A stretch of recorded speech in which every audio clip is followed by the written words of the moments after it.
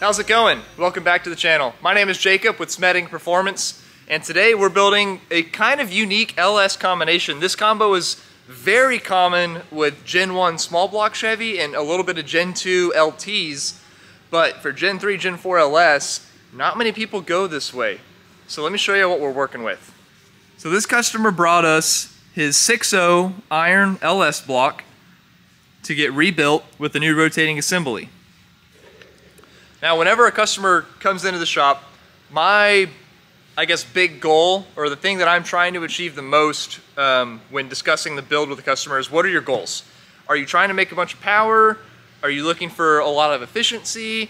Where do you want your torque curve to be? What are you looking for? Because that way I can help give you, the customer, basically the best combo that you're looking for. So this guy was kind of unique. Most of the LS guys, I'll just be honest, max power. How much power can I make? I don't care what it costs. Build me as much power as you can. This guy did not want that. He wanted something that on paper was fairly unique, that would give him a unique driving style in the car.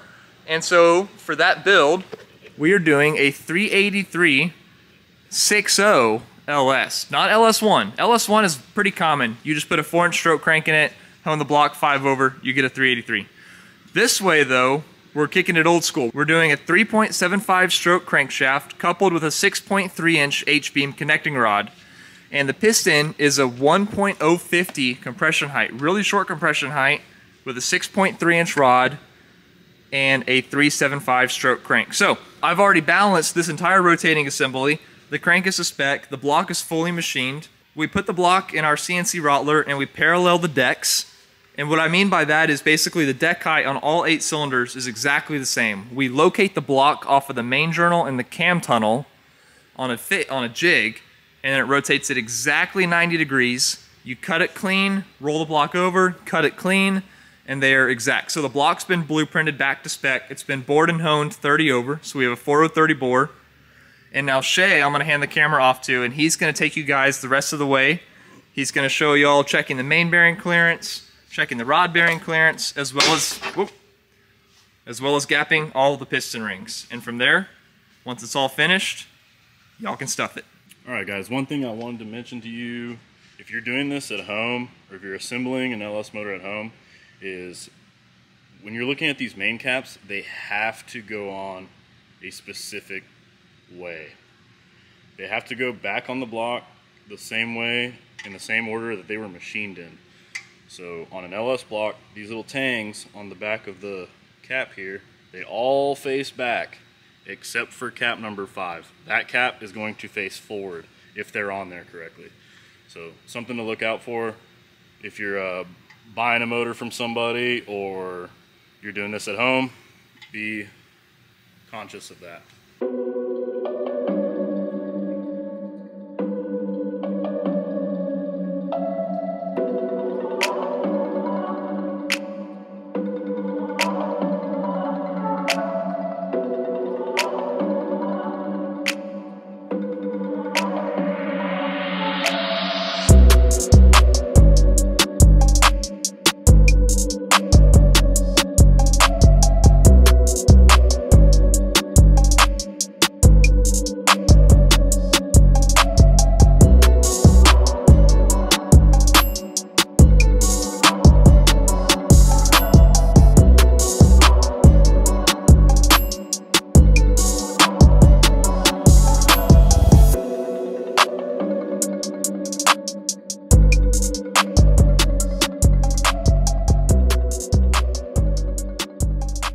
Something else I wanted to show you guys is we go back here and chamfer these little corners on the cap.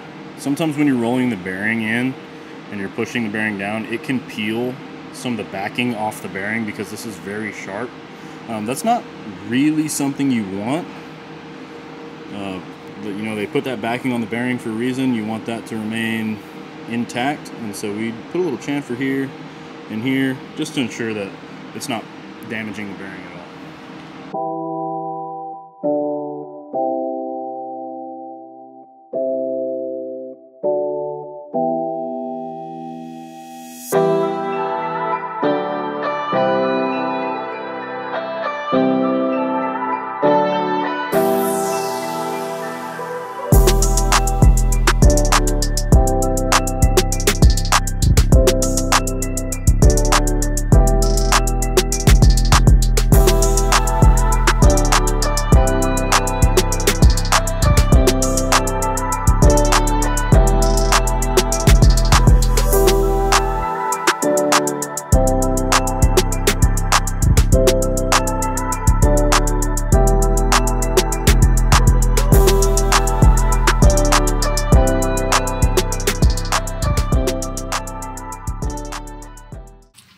Alright guys, so crankshaft is final installed. Everything's moving really nice. We do have thrust clearance, I can feel it. We'll measure that, make sure it's adequate, that everything's turning nice. I had to play a little bit of musical bearings with this thing. So let me show you what I'm talking about. What I've done here to achieve proper clearance is I've mixed a set of standard extra clearance bearings and just regular standard bearings. With the full set of standards, it was a little tight, and so I put half an extra clearance bearing in it, which would give me an extra half thousandths. So you have your two shells, and what they do, the difference between these two shells is on like an X or a standard or even a 1 bearing is like this will be a standard bearing. And then this is our extra clearance bearing. What they do is they make it thinner. So about half a thousandths thinner per shell, so you can achieve your vertical oil clearance that you're trying to get. If you have too much clearance, you can put a 1 bearing in there, which is a thicker bearing to take up some of that space. If you have a whole set of X's, you'll gain an extra 1/1000ths clearance. If you have a whole set of 1 bearings, you will tighten that up 1/1000ths as well. So you have your sweet spot, which is standard, and then you have your 1 bearing tighter and your X bearing looser. And so I've mixed the standard and the X to achieve adequate oil clearance. Crankshaft went in with about 2.5 thousandths of main bearing clearance all the way across. Just checking rod here. This rod here has about 2.3 for clearance. We're going to check all the other ones, make sure they match, and then we can throw these slugs in. All right, guys. So we're gapping rings. This is a 4030 bore, and we're going to give this one 5 thousandths per inch, so 20. So I'm going to do 20 on the top ring, and then 22 on the second ring, and then we'll throw these slugs in there.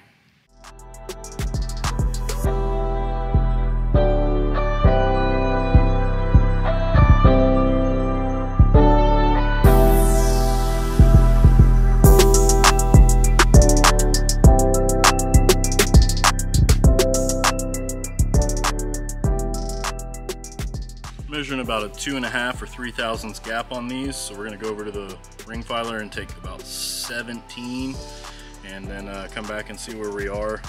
The ring filer is super accurate, so 17 is going to end up 17.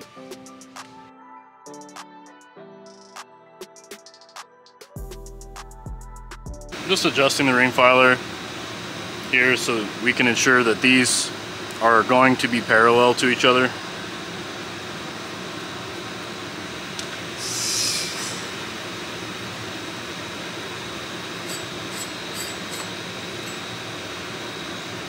So yeah, we have a sweep all the way across the ring, should be parallel. I can go ahead and start gapping.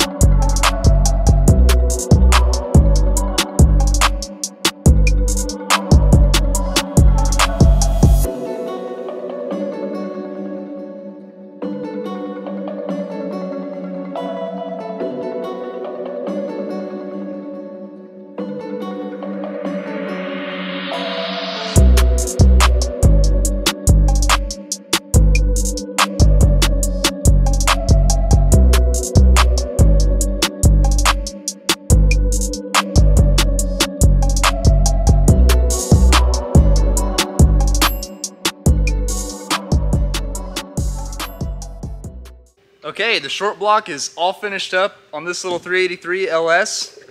Looks really nice. We got a nice little dome piston on there to give it some nice compression.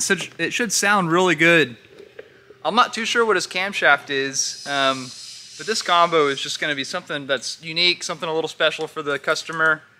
And like I said in the beginning, he's not looking for all max power. If he was, we would have gone straight to a 4-inch stroke crankshaft.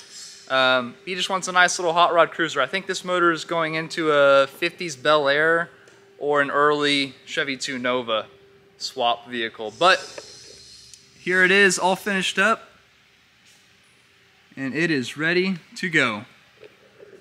Thanks for watching, guys. In next week's video, we're going to be dynoing a 900 horsepower naturally aspirated 632 cubic inch big Chevy. So make sure you guys like and subscribe so y'all can watch that video with us. It's going to be awesome. I'll see y'all later.